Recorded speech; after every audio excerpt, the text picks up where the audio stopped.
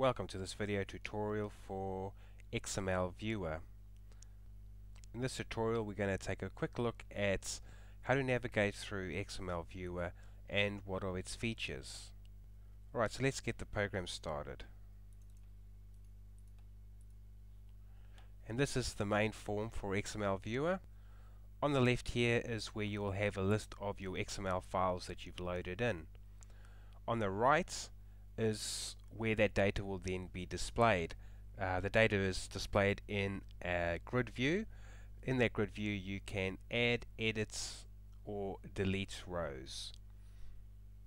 If you want to have a look at the XML, or just to grab the XML that is inside the file, simply click on this button here. In this area is where the XML will be displayed. So that's pretty much half of what XML Viewer does. The second half that it does is it allows you to create a schema and then put data into that schema, which can be used by a program that you are developing.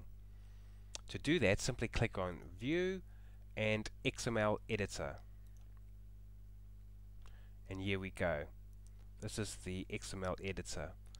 It allows you to create XML as well as to edit or change existing XML.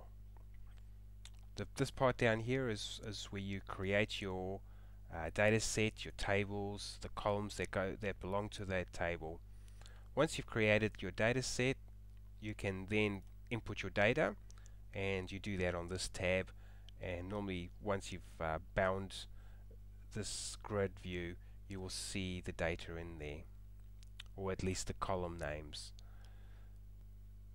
So that's pretty much a basic quick look at XML Viewer, where it allows you to view the XML as a grid, which means it's a lot easier to read the data, or create and edit existing XML. So that's pretty much it. Thank you very much.